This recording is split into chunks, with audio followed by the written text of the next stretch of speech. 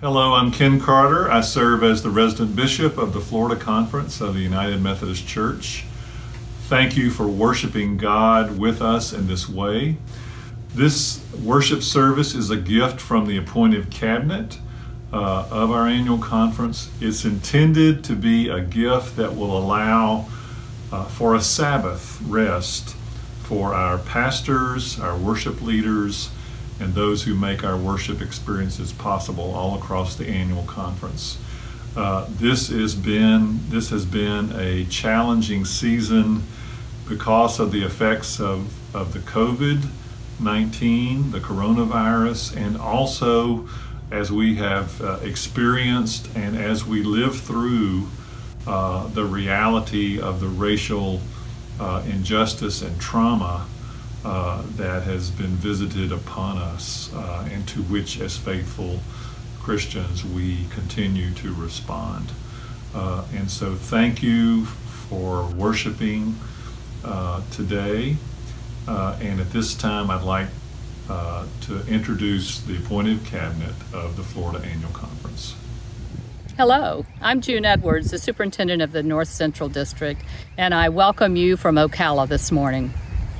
Hi, my name is Durwood Fauché. I'm the superintendent of the Northwest District. I live in the Tallahassee area, home of Wesley Campus Ministries at Florida State University and Florida A&M University. Dion Hammond, coming from the Atlantic Central District on the beaches of the Atlantic Ocean. This is Bob Bouchon from the East Central District, and I live in the city of Maitland. Hi, this is Alex Shanks, assistant to the bishop, down by the lake in Lakeland, Florida. Hello from the Gulf Central District office, Candace Lewis, district superintendent, Largo, Florida. Hi, I'm Dan Jackson, superintendent of the Southwest District. Hi, this is Cynthia Weems in historic Little Havana in Miami, Florida, the Southeast District. Good morning, church. My name is Rini Hernandez, and I come to you from beautiful Lakeland, Florida. Let us pray. Oh God, you are always with us. We occasionally recognize your presence. Wherever we are is holy ground. And so we ask that you would make yourself known to us. Help us to see you and feel you. Help us to be transformed by your presence.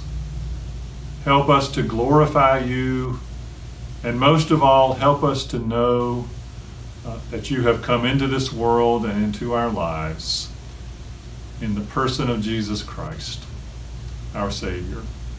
Amen.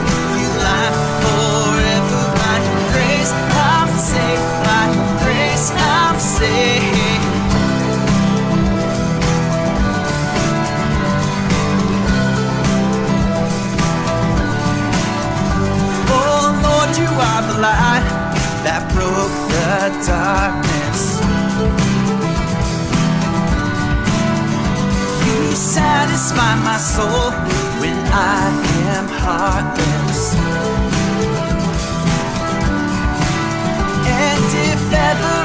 forget that you're my true identity.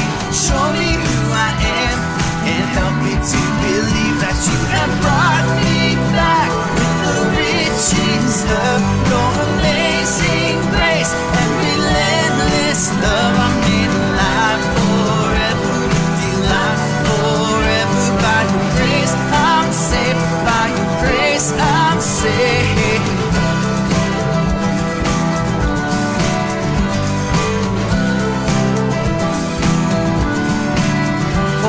Sin has been erased. I'll never be the same. Oh, my sin has been erased. No, I'll never be the same. 'Cause you have brought me back with the riches of your amazing grace and relentless love. I'm made alive forever. Forever by your grace, I'm saved by your grace, I'm saved. You have brought me back with the riches of your amazing grace and relentless love. I'm made alive forever with you, alive forever by your grace. I'm saved by your grace, I'm saved.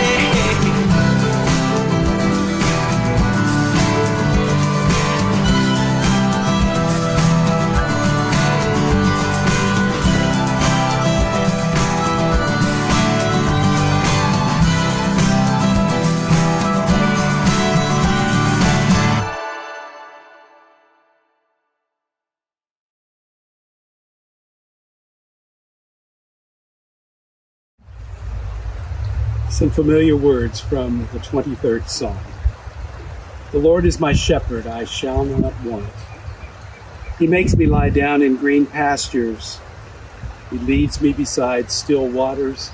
He restores my soul. He leads me in right paths for his name's sake. Even though I walk through the darkest valley, I fear no evil, for you are with me. Your rod and your staff, they comfort me. You prepare a table before me in the presence of my enemies. You anoint my head with oil. My cup overflows.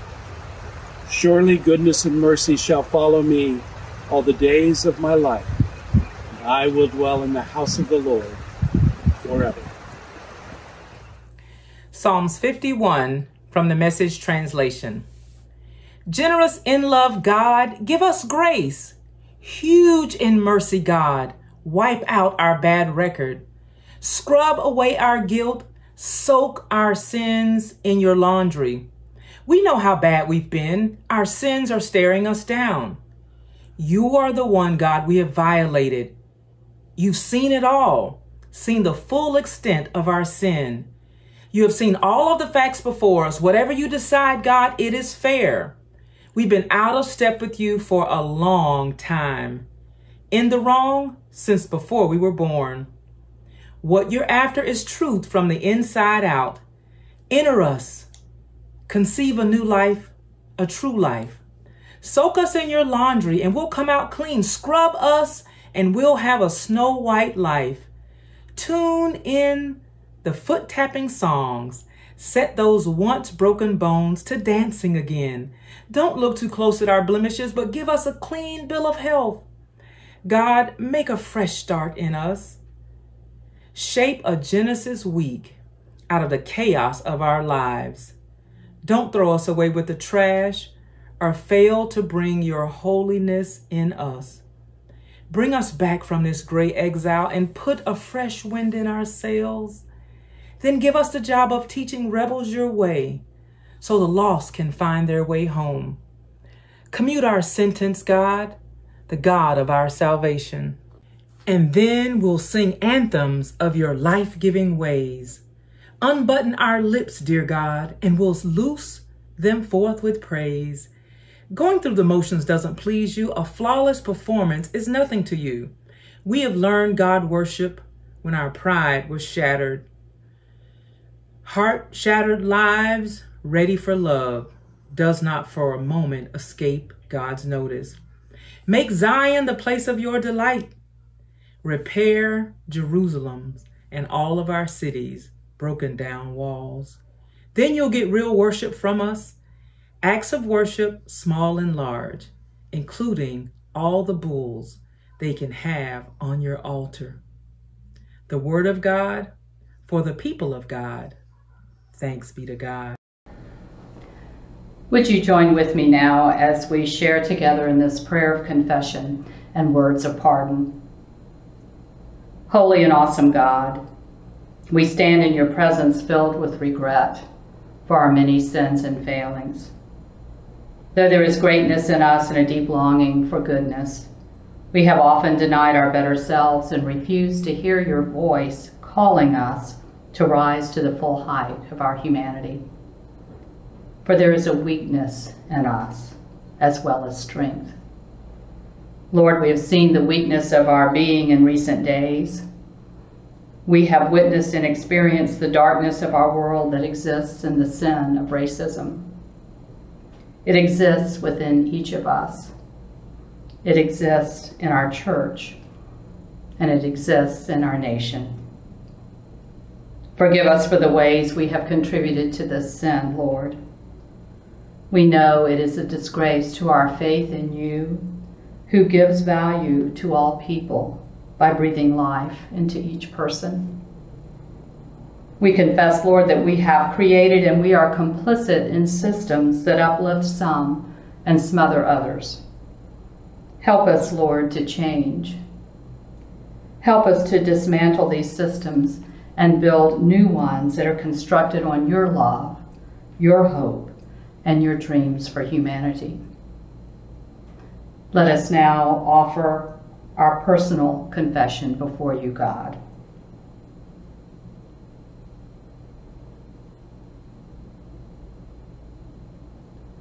The Lord God is merciful and gracious, endlessly and patiently loving, and true, showing mercy, forgiving iniquity, transgression, and sin, and granting pardon.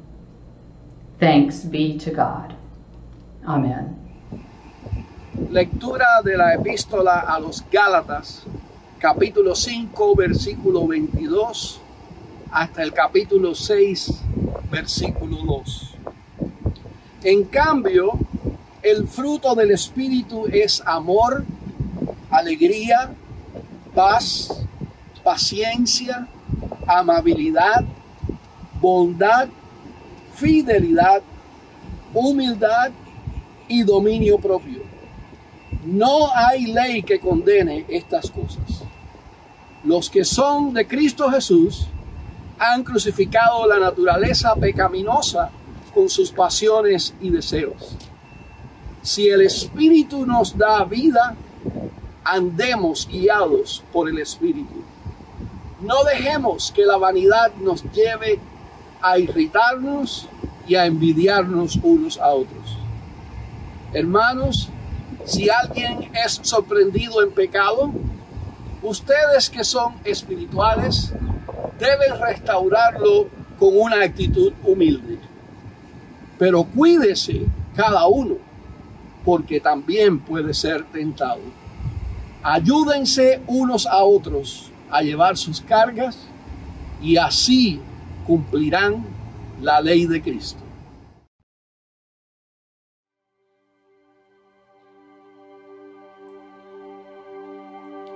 Aquí estás, debemos mover, te adoraré,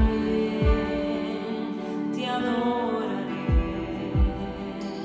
Aquí estás, fluyendo en mí, te adoraré, te adoraré.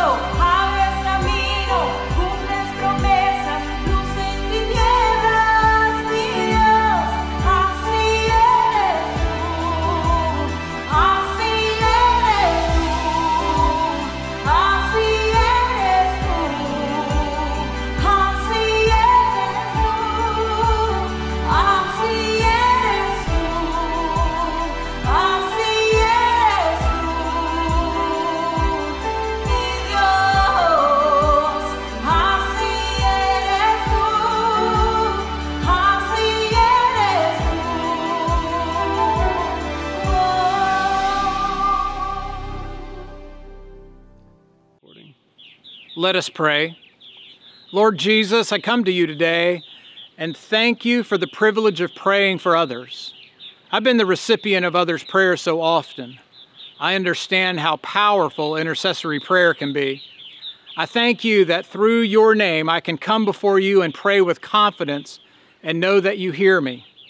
I lift up those in our neighborhoods, our towns and cities, and our places of worship. Let us be salt and light, pointing others to you. Deepen our love for you. Help us to exemplify you in our faith and in our actions. May our love for you help us to love others and make a difference in our world, especially as we continue our present journey through COVID-19. We pray for our health workers and all on the front lines throughout this pandemic. May we continue to express our sincere gratitude for the work they do to care for the sick and the dying. Finally, we pray for the thousands who have lost their lives. We pray for their loved ones and friends. We pray for all who have suffered and grieved in these uncharted times. May your powerful peace cover and shield their journey. There are so many needs, but you are present in every one. So it's in your name, Jesus, that we pray. Amen. A reading of 1 Corinthians 13. If I speak in the tongues of mortals and of angels, but do not have love, I am a noisy gong or a clanging cymbal. And if I have prophetic powers and understand all mysteries and all knowledge, and if I have all faith so as to remove mountains, but do not have love, I am nothing. If I give away all my possessions, and if I hand over my body so that I may boast, but do not have love, I gain nothing.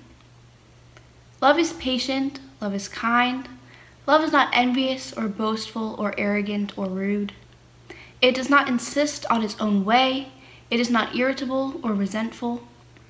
It does not rejoice in wrongdoing, but rejoices in the truth. It bears all things, believes all things, hopes all things, endures all things. Love never ends. But as for prophecies, they will come to an end. As for tongues, they will cease. As for knowledge, it will come to an end. For we know only in part, and we prophesy only in part. But when the complete comes, the partial will come to an end. When I was a child, I spoke like a child, I thought like a child, I reasoned like a child. When I became an adult, I put an end to childish ways. For now we see in a mirror, dimly, but then we will see face to face. Now I know only in part. Then I will know fully, even as I have been fully known. And now faith, hope, and love abide, these three, and the greatest of these is love. This segment originally was to be specifically about the importance of Sabbath for pastors and worship leaders. Our pastors and worship leaders across the conference have been navigating a time of anxiety from at least March 15th, the first Sunday when most of our churches chose not to have in-person worship due to the risks related to the pandemic. They have been doing church in much different ways that have required a whole lot of learning and a great deal of creative effort. Thank you, pastors and worship leaders, for your faithful work. As we were putting this service together, in relatively quick succession came heavy pieces of news that added another layer to the leadership challenge in this time. As a pastor of color said in one of our district video clergy groups, first there was Brianna, then Ahmad, then George, and something within me broke. Then he began to weep. So how do we address the latest evidence of the lethal virus of racism that has been at the core of the cumulative relationship that our nation has had with people of color for over 400 years? Do you remember the first commandment given by God? Well, of course you do. You know it's in Genesis chapter 1, verse 3. God said, "Let there be light." And there was light. How might that little verse that sets the stage for the story of God's interaction with creation apply in this particular context? What does God bring to light out of the darkness of the brutal experience of our most recent racial divide that is fueled by white privilege, racial profiling, police brutality, and systemic social justice and economic disparity? Isn't that where we are? Through those 3 horrific deaths of Black persons at the hands of white persons, we are forced to notice again the dramatic evidence of a reality that continues to exist all around us. A reality that has become so normal that we hardly even notice it. Many of us white folks have been shocked out of our complacent complicity into a longing to make a difference. So what do I do? Is a question that I've heard from numerous white clergy and lay folks over the past few weeks. Here's some suggestions for white Christians from this white Christian who is on the journey with a long way still to go. Resolve to have an open mind and an open heart before reading some things that will be uncomfortable. Start with the threat of blackness. 4 Black Florida United Methodist pastors speak out, found on the Florida Conference website. And move to options that might include white fragility, white awake, how to be an anti-racist, the devil in the grove, letter from Birmingham jail. Ask people of color whom you know for their suggestions and then read what they suggest. Watch 13th, a Netflix feature film on YouTube. Hang with it to the end. It's a tough watch. Learn to embrace the term white privilege and work to let go of the defensiveness that you will feel at first. Dig into Scripture as it relates to the reign of God and the theme of humanity created in the image of God. Expand the reigns of influencers in your life to include people of color and other cultures. Stand up for what you know in your heart is right from the standpoint of the teachings of Jesus, and don't be afraid. Well, I began with a focus on Sabbath, and that's how I want to end. Through a regular time of rest and prayer and reflection, the Spirit will fill us for the work to which God calls us in our hurting and broken world. Friends, the God of creation continues to say, "Let there be light." And the light that shines in the darkness will always continue to shine. May God bless you in the work to which God calls you.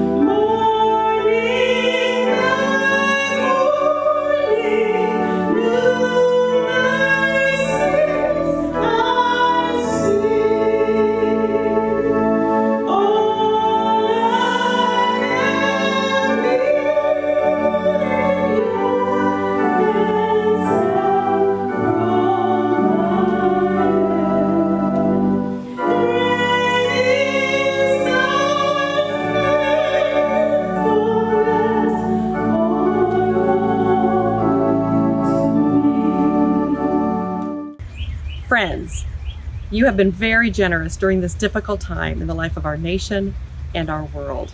You have been generous with your time, your gifts, your energy, your spirit. We ask you now to prepare a gift, an offering for your local congregation in the ways available to you to do that.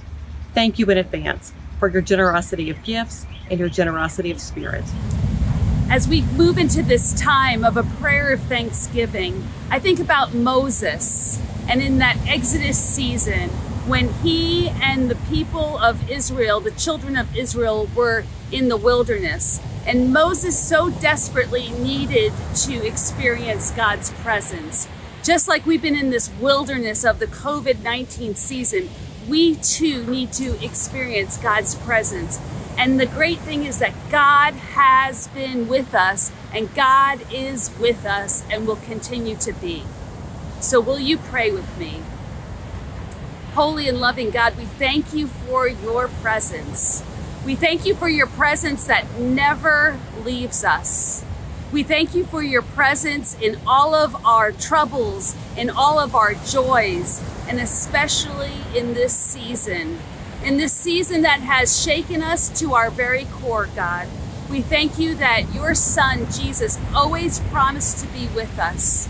And so we thank you so much that we are not left alone. We are not orphaned, but instead you come to us and you promise to be Emmanuel, God with us.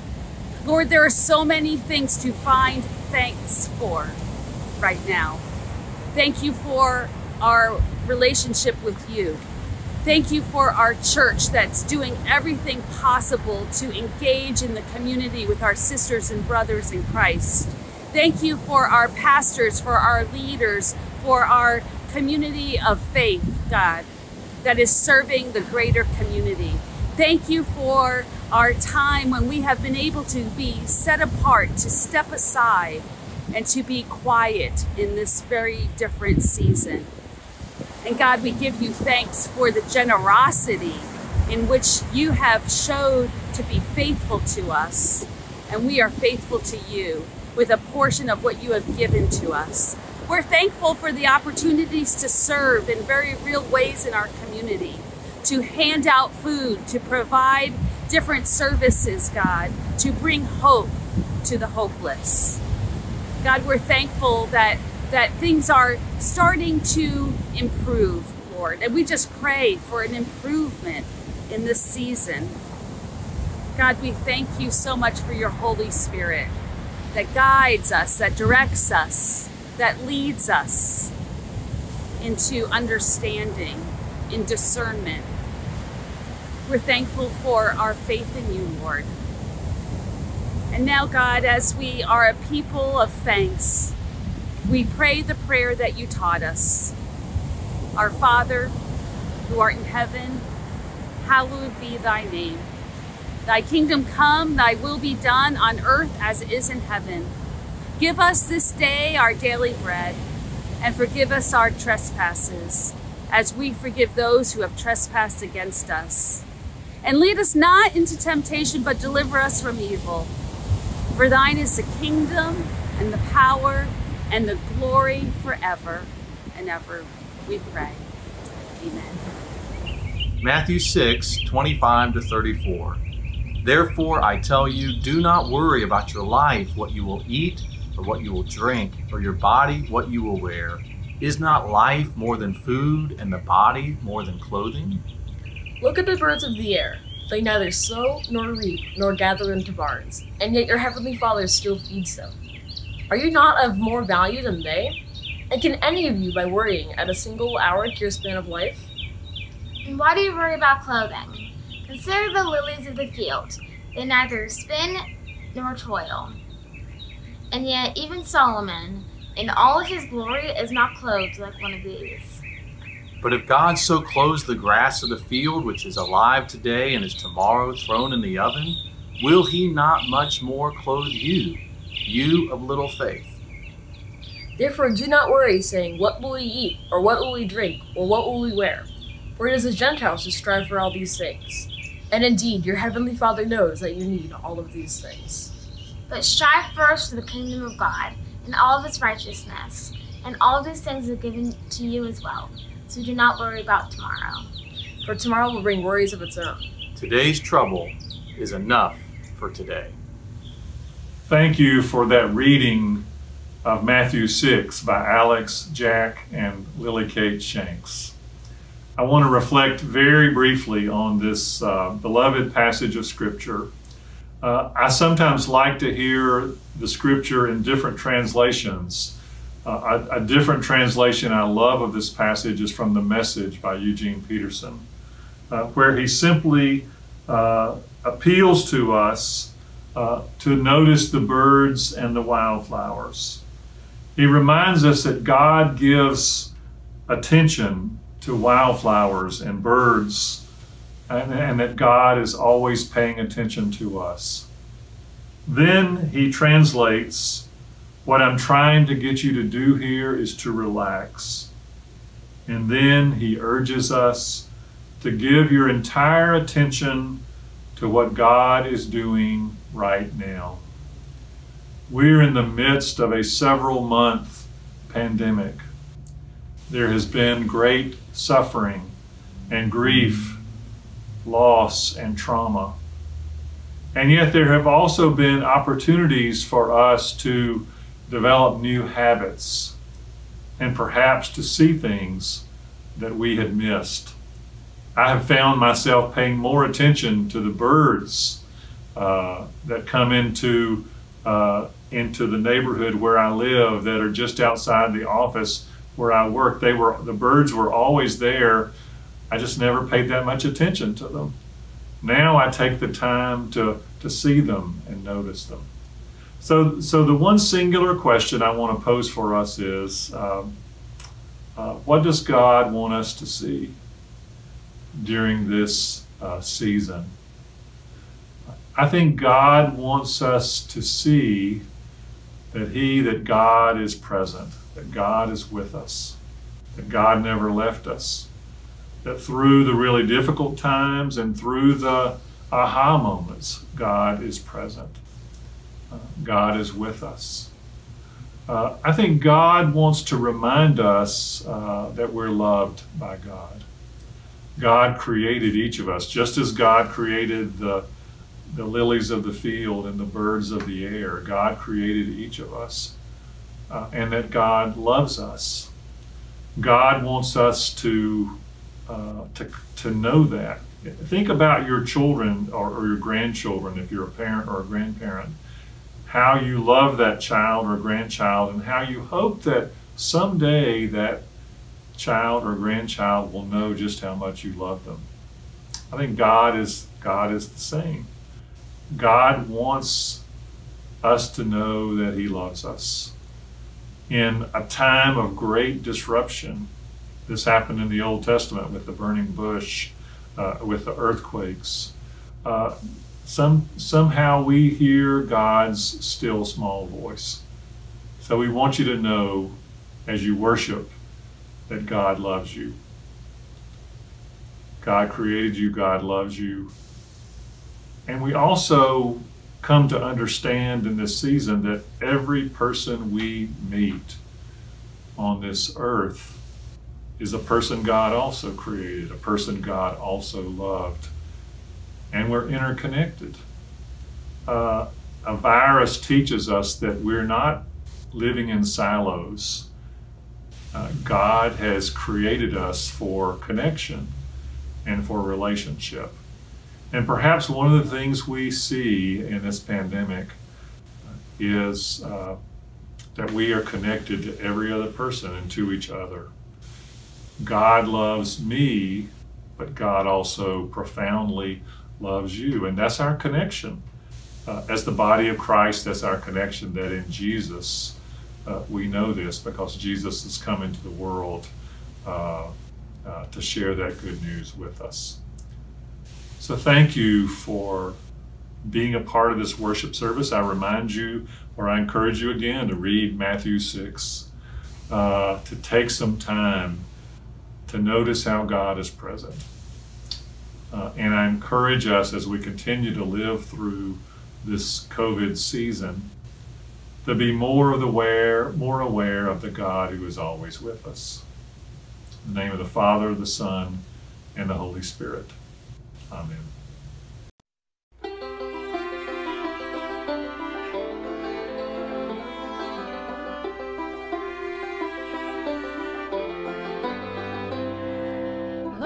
Lonely, broken, feeling longing to my soul. You got the power, you got the faith, you got the burning fever, you got the light, you got the way, you're never all alone. So long, sweet embraces, so long, summertime. You got to fight, you got to say, I'm never gonna stay down. You got the night, you got the day, I got the old dark cloud.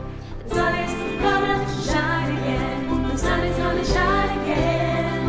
The sun is gonna shine again, the sun is gonna shine again. Long time I've been waiting, a long time, long enough. You got the look, you got the feel, you got the face of true love. You got the charm, you got a feel, I got to let him go. The sun is gonna shine again, the sun is gonna shine again. The sun is gonna shine again, the sun is gonna shine again. Something tells me it'll be alright. Something tells me it's gonna be okay. Something tells me it'll be alright. Something tells me it's gonna be okay. Sun is gonna shine again. Sun is gonna shine again. Sun is gonna shine again. Sun is gonna shine again. The sun is gonna shine again. The sun is gonna shine again. The sun is gonna shine again. The sun is gonna shine again. The sun is gonna shine again. The sun is gonna shine again. The sun is gonna shine again. The sun is gonna shine again. The sun is gonna shine again. The sun is gonna shine again. The sun is gonna shine again. The sun is gonna shine again. The sun is gonna shine again. The sun is gonna shine again. The sun is gonna shine again. The sun is gonna shine again. The sun is gonna shine again.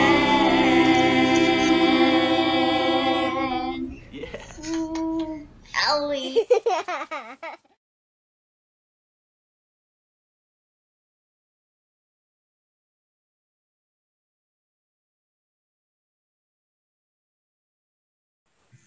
May the God of peace and hope go with you.